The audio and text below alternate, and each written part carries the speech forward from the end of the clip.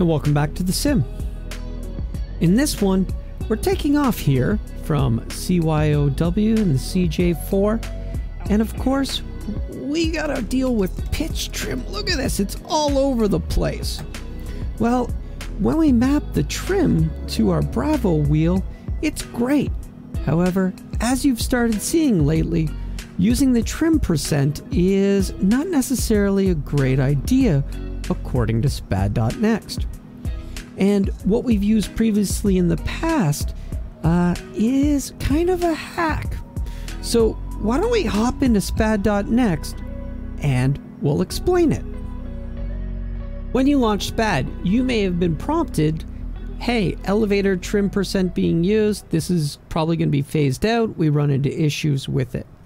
Now that might be because you may have downloaded some of the stuff I've done in the past or followed along with some of the things I've done, and this is part of it. So we're going to go ahead and we're going to flip it over to use something else.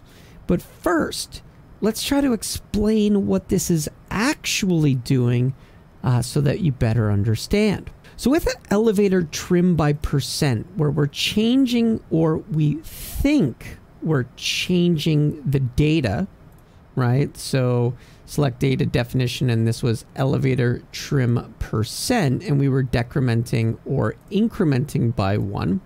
So that was when button pressed, add action, change data value. The fact is, you're not actually changing a percent value. Percent doesn't actually exist. It's being calculated by SPAD.next. So the reality is, when we look at the data monitor, so come over here, and we're going to use event monitor. And this is how we know. If we do a data change, there's no actual event being sent. However, if stuff does happen in the event monitor, it makes it clear that SPAD.next is not actually changing the data, but rather converting it into an event. So to get started, I usually like to undock my event monitor or data monitor that I might be using.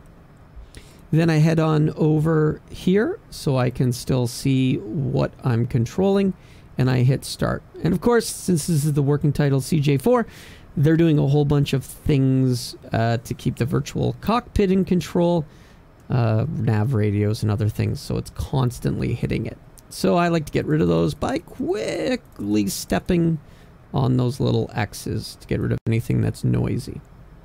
So now when you see us move the elevator trim, it's not doing percentages. What SPAD.next is doing for you, it's looking at the current value, and then it's doing a calculation based on the amount of percent you wanted to increment or decrement by, and then it uses the elevator trim set command to send that value. And so what we were running into is there were times it seemed like the sim just didn't want to respond, and you'd end up seeing this count sometimes go 30, 35 of the same value, because it would send the command, but it's like the sim didn't take it. So the next time you hit the trim, it still was really the same value, and now it was telling it, hey, go up by 1%, but not really increment by 1%.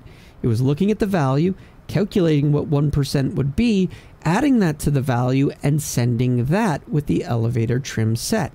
And if the sim didn't invoke that new value, well, then when SPAD checks it next, it's still on the old value. So the other method was to use the trim up and trim down switches.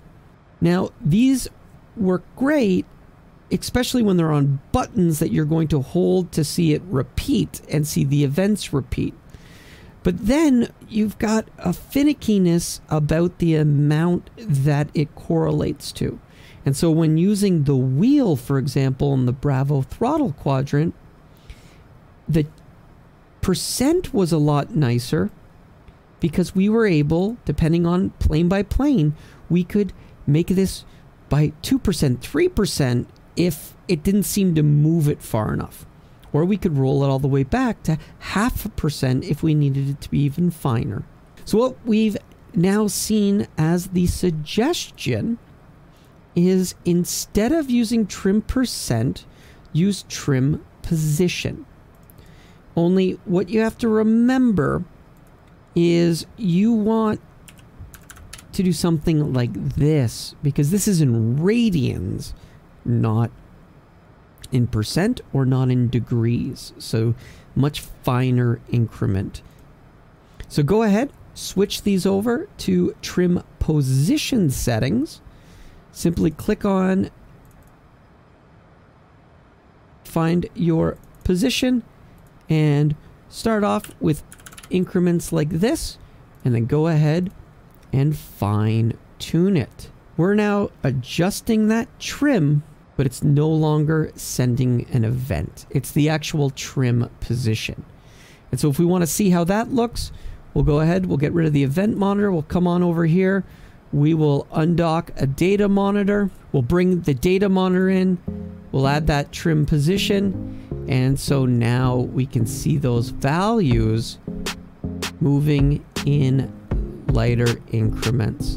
And it really does give you that finer control over your trim.